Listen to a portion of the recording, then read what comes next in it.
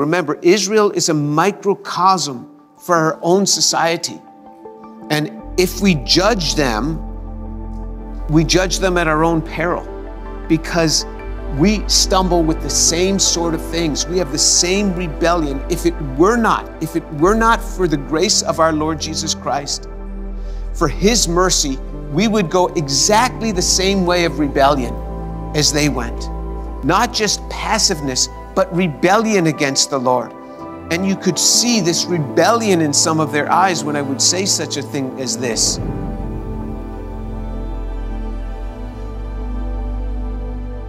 We are in Isaiah. We're in the prophet Isaiah, chapter 1. And this is an amazing book. I mean, just full of prophecy.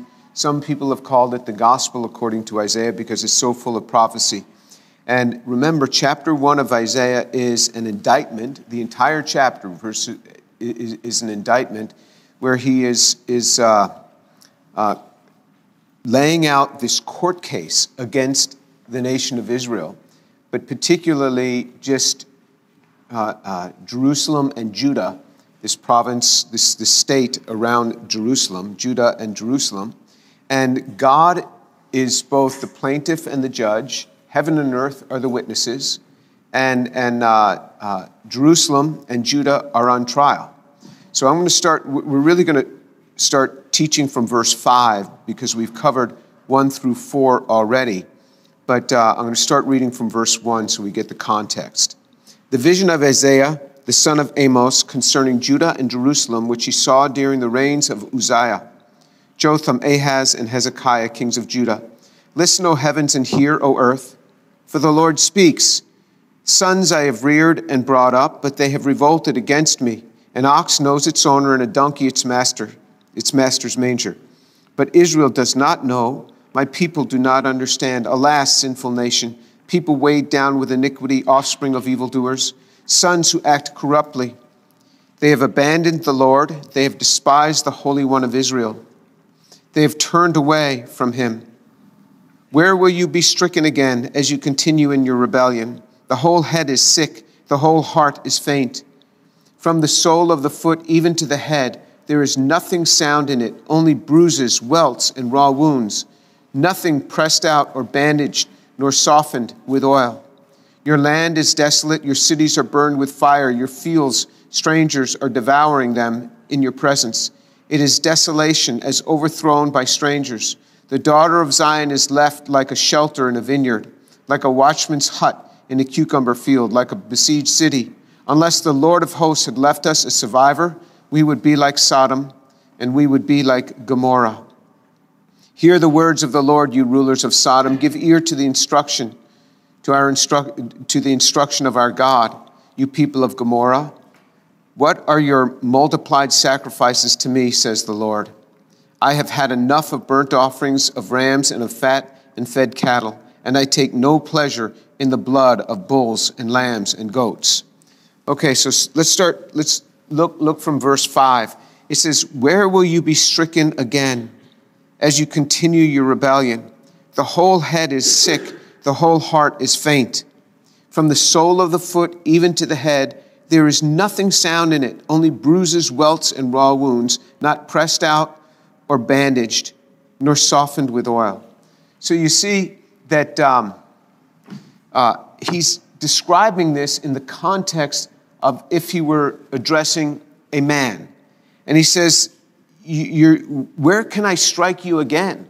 I mean, you have gone through so much because of your rebellion. There's so much suffering already in your life. Where can you be stricken again? I mean, he says, I've hit you from every side. Where will you be stricken again as you continue in your rebellion? It was because of their rebellion. It wasn't just a passive thing of ignoring God. It was out and out rebellion against God. And if you speak to an Orthodox Jew and you say to them, you ask them the question, why did Israel go into captivity for 70 years? What was it that put them in captivity for 70 years? Why the first diaspora where they were thrown out of the land? They will give you 3 reasons. And their 3 reasons are, first of all, idol worship. Second of all, that they didn't give the land a rest on the Sabbath years, the Sabbath periods where the land was to be rested. And thirdly, because they did not take care of the orphan and the widow. So that's actually scripturally aligned. I mean, those are the three major reasons. Now, idol worship ended after the 70-year deportation to Babylon. When they came back, you never see idol worship again in Israel after that. Idol worship went away. To this day, there's no idol worship. Now, there might be an individual that does it, but there's no formal idol worship at all in Israel. And in fact, you're much more likely to see Gentiles worshiping idols than you will see ever a Jew worshiping idols. Jews are particularly careful of anything that even looks like an idol, anything that looks like an icon or anything like that. And they were really broken of that. But he says, I've stricken you so hard. He says, the whole head is sick. The whole heart is faint. From the sole of the foot even to the head, there's nothing sounding. He says, from the soles of your feet, the bottom of your feet to your head, you're totally beaten down. And you still continue in your rebellion. He says, and there's no sound in it, bruises and welts and raw wounds, and not pressed out or bandaged nor softened with oil. There's no recovery, no desire for recovery from this. You continue in your rebellion. And so there was this constant rebellion, and God had put them through so much because of the rebellion. And this is exactly what was prophesied, that if you go against the Lord, these things would come upon you. And so if you look, for example, in relation to us, how does this somehow relate to us? So there are scripture texts that relate to us in certain ways. So if you look, for example, in Psalm 32, verse 3 through 6, Psalm 32, verse 3 through 6, the psalmist is writing about sin in his life and the result of what happened. So in Psalm 32, verse 3, it says, when I kept silent about my sin, my body wasted away through my groaning all day long. For day and night your hand was heavy upon me. My vitality was drained away as with fever heat of summer. Selah. I acknowledged my sin to you, and my iniquity I did not hide. I said, I will confess my transgressions to the Lord, and you forgave the guilt of my sin. Selah. Therefore, let everyone who is godly pray to you in time when you may be found. Surely in a flood of great waters, they will not reach him. So this psalmist is saying, hey, I had sin in my life and my body was wasting away. So here, remember I told you that Israel is like this terrarium, this microcosm that we can relate to our own lives, to our own society. He says, as far as I am as an individual, the psalmist writes, when I kept silent about my sin, my body wasted away and I was groaning all day long. So it affected my health and it affected my attitude. I was groaning all day long. He says, for day and night your hand was heavy upon me. My vitality was drained away as with the fever heat of summer. And you look at people where their lives are filled with sinning and with rebellion, and you see this same sort of thing. And I see it all the time. I see young people come to college and all excited about things, and then I watch them, and I watch their lives over a period of years, and they get beset by sin, and they turn into different individuals. Not only is their health a problem, he says their vitality is just drained. But then the psalmist says, I acknowledged my sin to you, and my iniquity I did not hide. I said, I will confess my transgression to the Lord, and you forgave the guilt of my sin. Just like that. That's who our God is. That's because we have something much better than this psalmist had. We had the intercession of the Lord on our behalf, the intercession of Jesus, his death on the cross for us. This is something as believers that we can draw into. As unbelievers, there's not this sort of thing until you cry out, until you receive the Lord. And Jesus spoke of this same thing. Just this week, I was reading in the Gospel according to John, and there's this man who is who was unable to walk for 38 years. 38 years infirmed. I mean, think about that. 38 years he's unable to walk and he's infirmed. And it says in John chapter 5, verse 5 through 7, and there was a man who had been ill for 38 years. When Jesus saw him lying there and knew that he had already been a long time in that condition, he said to him, "Do you wish to get well?" The sick man answered him, "Sir, I have no man to put me into the pool when the water is stirred up, but while I am coming, another steps down before me." And so, in another gospel, it explains how an angel used to occasionally stir up the water of that pool, and the first person to step into it would be healed. And he says, no one here to help me. So the man not only was infirmed and unable to walk for 38 years, he had nobody to help him. So imagine being disabled and having no one to help you. That's this man. Jesus comes to him and says, "Do you wish to get well? Do you wish to get well?" Jesus asked him, "Do you wish to get well?" People sometimes write to me and they tell me their views about God. And I always write back. I say, do you desire to have a time with me when I can tell you about the resurrection of Jesus Christ? Because I want to hear them. I want to see them write to me that they desire that time with me. People sometimes, mothers will write to me on behalf of their children. "Will you speak to my child?" I say, "Sure, but your child has to write to me and request the meeting." That sets the tone for our meeting. And Jesus said, "Do you wish to get well?" So that's his question. You could say, "Well, isn't it obvious, Jesus?" But Jesus asked him the question, "Do you wish to get well?" And it goes on how Jesus healed him. He told him to take up your pallet, take up your mat and walk. And it says Jesus slipped away into the crowds. And the man was questioned, "Why are you carrying your pallet on the Sabbath day?" He says, "Well, the man who healed me told me to pick it up and walk away. And I did. I don't know who healed me." It says Jesus has slipped away in the crowd. But Jesus afterward found the man in the temple area. So in verse 14 of John chapter 5, it says this, "Afterward, Jesus found him in the temple and said to him, 'Behold, you have become well. Do not sin any more, so that nothing worse happens to you.'" How could it be worse than having 38 years of being disabled and no one to help me? How could it be any worse than that?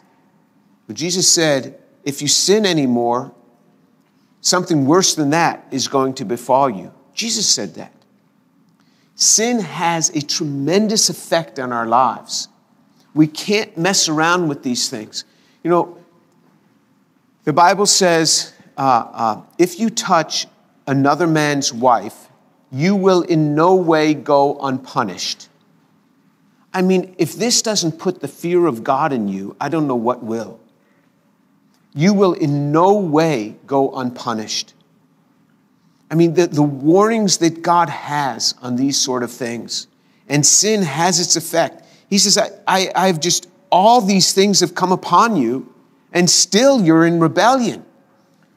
So you see the effects of sin upon a life. Here you see the effects of sin upon a city, the city of Jerusalem, the state of Judah. You see the effects of this. He says, you've been so beaten up. And now he's going to describe in detail why he is using this analogy of bruises on a body. So if you look in verse 7 of Isaiah, your land is desolate, your cities are burned with fire, your fields, strangers are devouring them in your presence. It is desolation as overthrown by strangers. I mean, so he starts outlining for them how battered they are. Your land is desolate. That means without inhabitant.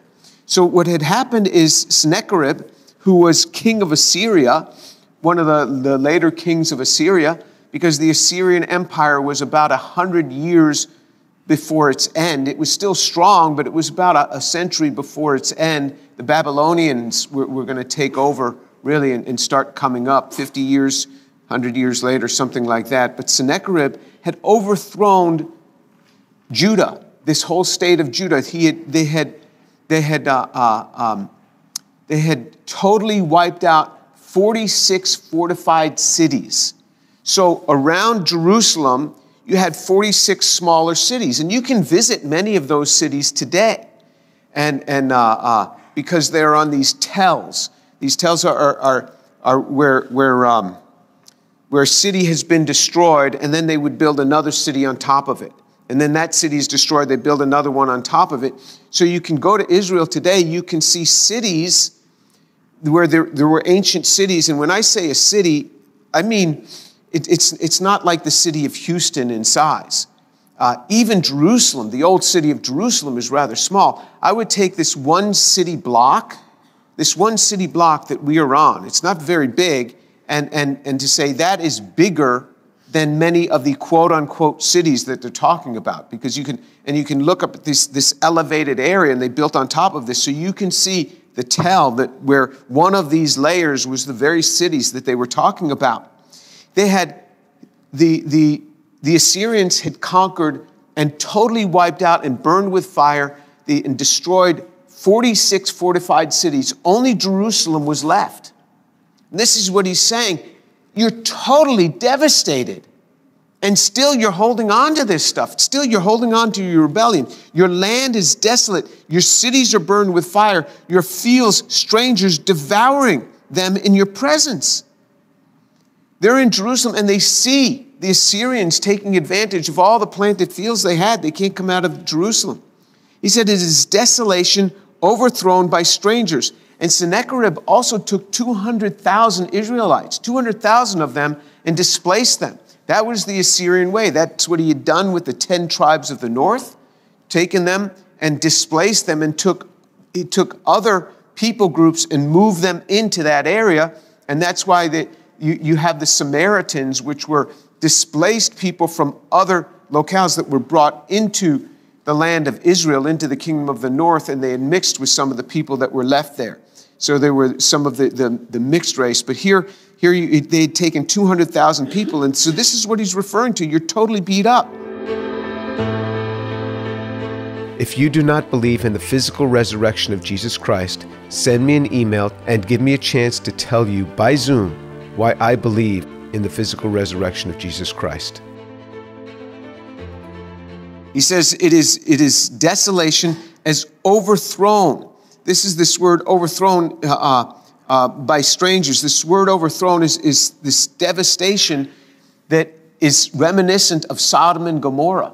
Sodom and Gomorrah. There were Sodom and Gomorrah and 2 other cities. There were 40 cities in total. Zeboim and I forget the name of the 4th one, began with an A, that were overthrown when God overthrew Sodom and Gomorrah. And many Messianic scholars, some people are saying that they found the ancient city of Sodom. But many Messianic scholars think that Sodom and Gomorrah and those 2 other cities are at the bottom of the Dead Sea.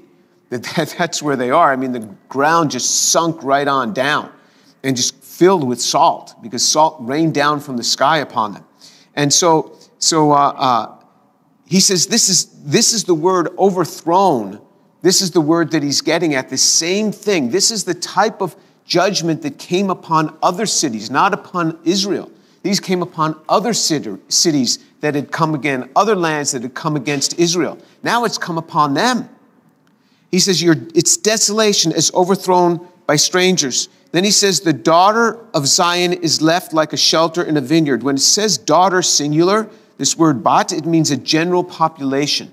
When he says daughter of Zion, that's the general population. When daughter is used in conjunction with an area, with a locale, that means this is the general population. If he uses the word daughters, that means the female population of that city, of that locale. But it's singular. And so that's talking of all the people in Zion. The daughter of Zion is left like a shelter in a vineyard, like a watchman's hut in a cucumber field, like a besieged city.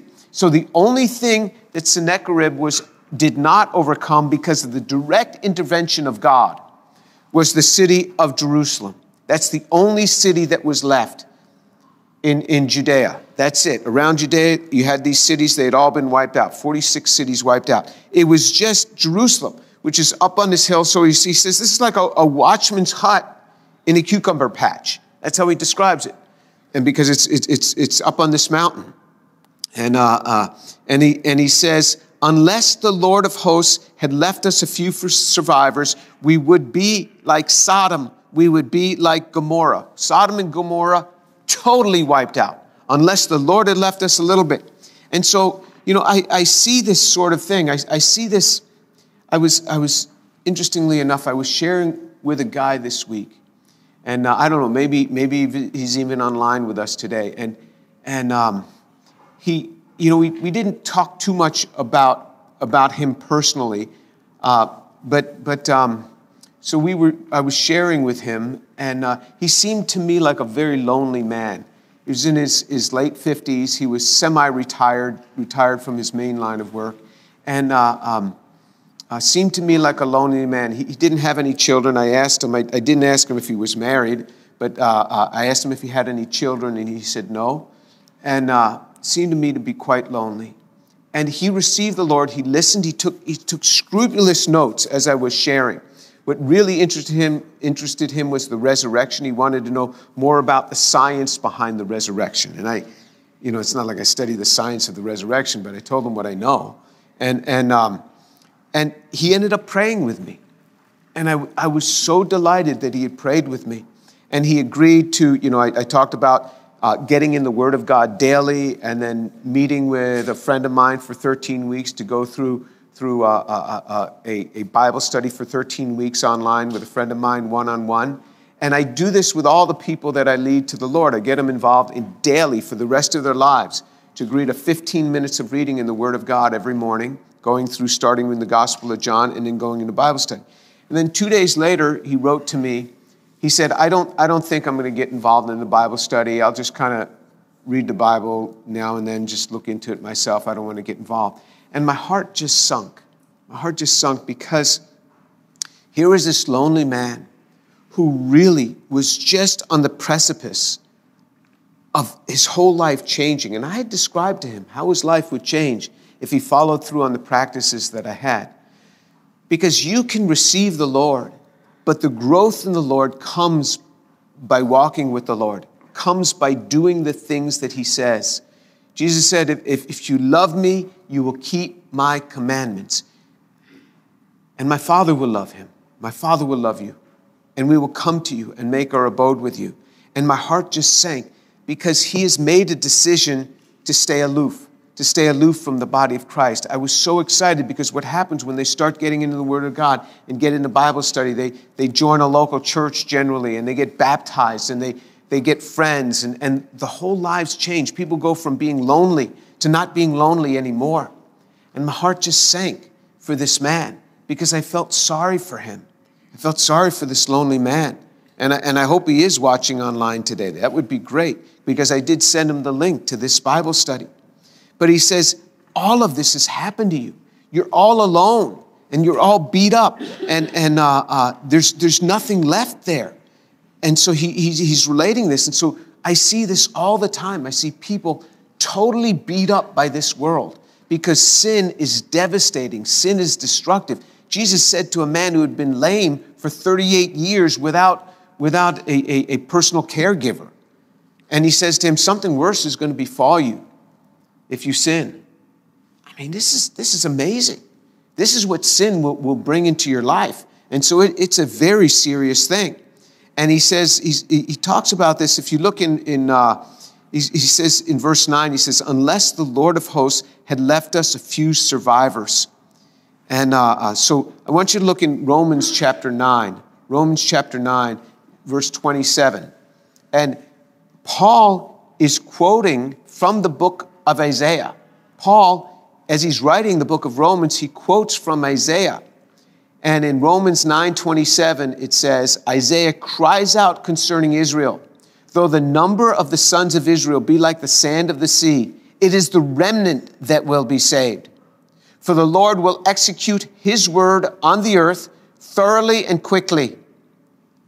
And just as Isaiah foretold, unless the Lord of Sabbath had left to us a posterity, we would have become like Sodom, and we would have resembled Gomorrah. So he is making reference to this very passage in the New Testament. And he's saying there was a remnant that was left. And this is always what you see in Israel. You see a remnant that was left. You see nation going astray and a remnant that was left. And it is this doctrine of the remnant, this remnant that God works through. And today you see the same thing. There is this messianic community, this community that believes Jesus is the Messiah, that has received him. Because there is life only in Jesus. There's no other way. You read John chapter 3, verse, I think, 36, the last verse of that chapter. I mean, he who believes in the Son has life. He who disbelieves shall be condemned, it says in the King James. He who does not believe in the Son does not have life, but the wrath of God abides on him. The scriptures say it's only in the Son. That's the only way. That's the only way. He is the Messiah. And so it's this remnant that he's talking about. It's always been that way. And if you look again in Romans chapter 11, he speaks about this remnant. There was this occasion where Elijah the prophet thought he was the only one left who followed God. I mean, he thought he was the only one left. One day you might feel like you're the only one left following God. But that's not the case. There's a remnant. And so God says to him, so in Romans chapter 11, verse 1, I say then, God has not rejected his people, has he? May it never be. For I too am an Israelite, a descendant of Abraham, of the tribe of Benjamin. So you see that Paul is saying God has not forsaken the people of Israel. And many people in the church today think God has forsaken the people of Israel. He has not. He says, I say then, God has not rejected his people. Has he? May it never be. Remember, that's the strongest words of negation that you can have. May it never be in the Greek. For I too am an Israelite, a descendant of Abraham, of the tribe of Benjamin. So these guys knew their tribe. He knew his tribal identity. God has not rejected his people whom he foreknew. Or do you not know what the scriptures say in the passage about Elijah? How he pleads with God against Israel. Lord, they have killed your prophets. They have torn down your altars, and I alone am left, and they are seeking my life. But what is the divine response to him? I have kept for myself 7,000 men who have not bowed the knee to Baal. In the same way, there has also come to be at present time a remnant according to God's gracious choice. There is a remnant, and this is what he's talking about in Isaiah. Had he not left to us a few survivors, there would be nothing left. This is the remnant. This is the remnant he's talking about. Jesus said, wide is the way that leads to destruction. Most people are going down that way. The masses of people are going to destruction. He said, narrow is the way. Jesus said, narrow is the way that leads to life. It has always been this way. The vast majority of people do not receive. There's a remnant. It happened in Israel. It happens around us. It is a small amount that will be saved. He says, unless the Lord of hosts had left to us a few survivors, we would be like Sodom. We would be like Gomorrah. The masses are going down, and they are utterly, utterly lost. And it breaks my heart. I was addressing a big group of people at an Ivy League university this week, and we were talking about origin of life, but for some reason I got zero scientific questions. I was loaded for bear. I could answer anything on origin of life. You ask me now, I answer anything. I am studied up. I've studied this. I've reviewed for my final. I can say it. I got not a single question. People kept asking about, my faith. They wanted to know about my faith. And it wasn't, I don't think it's because they were really interested in my faith. I think it was because they were trying to use it as an excuse for my not going along with their nonsense about their proposals on origin of life. And at one point I said, look, I love Jesus more than anything else in the world. He means so much to me. Now, there is a Christian guy there who wrote to me afterward, and he said, you never should have said that in a gathering like that. He said, it made you sound like some fanatic. And this is life. What I was giving them was life. What I was presenting to them was a way out. Somebody who's passionate about Jesus. I was presenting them, and they set it up. I didn't come ready to speak about that, but they asked me the question, and they kept pushing me on it.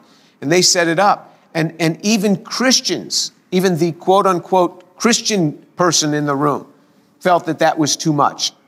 And I'll tell you, there is a narrow way that leads to life. And you see the same thing in this pattern of Scripture. The same thing. Remember, Israel is a microcosm for our own society. And if we judge them at our own peril, because we stumble with the same sort of things. We have the same rebellion. If it were not for the grace of our Lord Jesus Christ, for his mercy, we would go exactly the same way of rebellion as they went. Not just passiveness, but rebellion against the Lord. And you could see this rebellion in some of their eyes when I would say such a thing as this. And this is what he's talking about, this same sort of thing today. And that's why Paul says, where is the wise and intelligent? Where is the wise man? Where is the scribe? Where is the debater of this age? Has not God made foolish the wisdom of the world? God takes the base things of the world and the despised, the foolish things, to confound the wise. He takes the base things to confound the wise.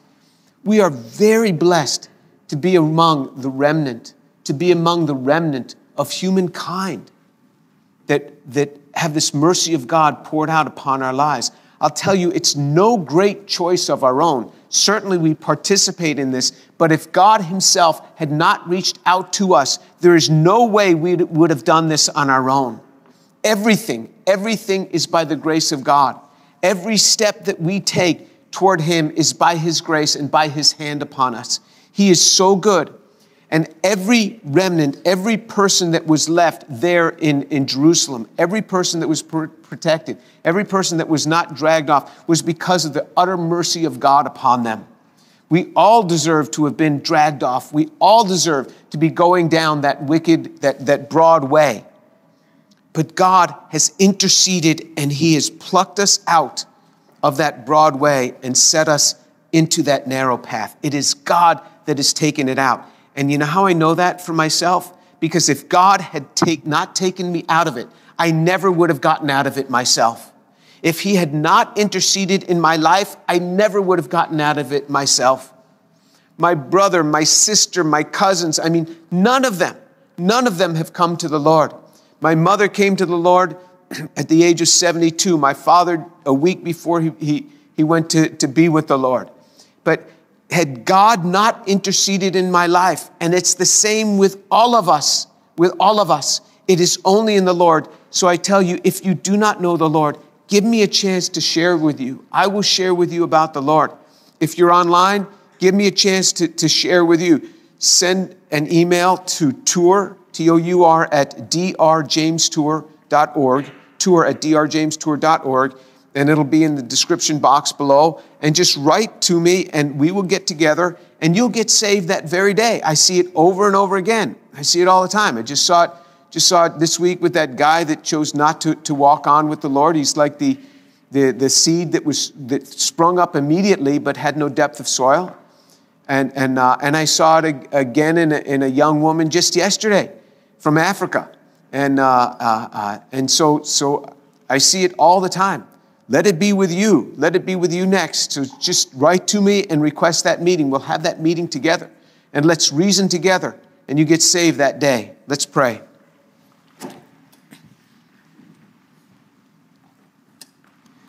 Lord Jesus, thank you so much for your word, the truth of your word.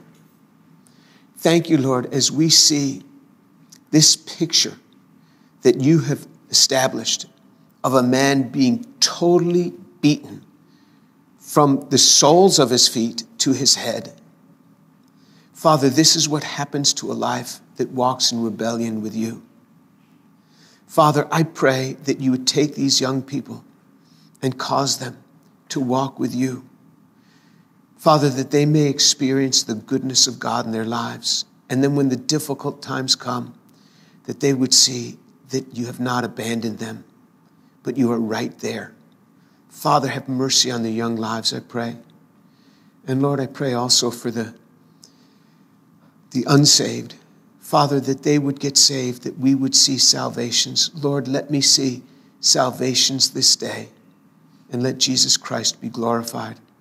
And Father, I pray for those men and women that were there at that school that I was speaking at this week, that you would save souls.